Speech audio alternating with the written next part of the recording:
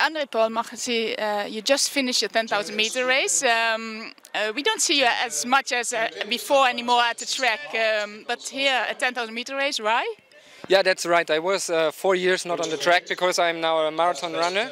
But I would like to run this year one time 10K on a track in the European Cup for qualificate for a special, how can I say, federation in Germany to get money and something like this, and training camps, and that's why I was here, and it was a good race. I was third place, and that was better than I expected. You are one of the few runners who has a PB below 28.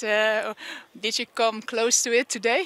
No, it was definitely not close. It was 27:55 is my personal best, and it was 28:39 roundabout.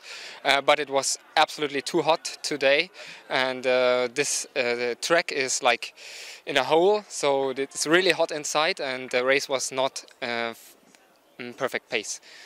Yeah, you became third, then you build up then from behind. Was it the plan to start maybe slowly or? I didn't start slowly, but after 15 laps I could see that I could not follow the first two runners, and then I was thinking, what can I do best?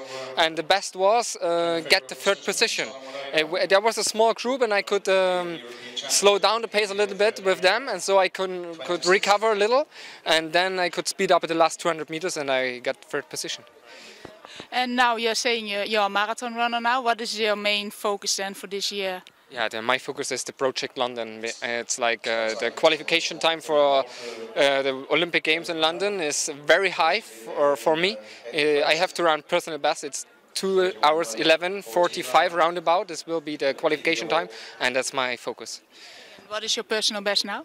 2:13:09. Where do you want to run the Olympic qualification? In autumn. I don't know where exactly. We will see. Berlin is an option, Amsterdam is an option, or maybe Frankfurt.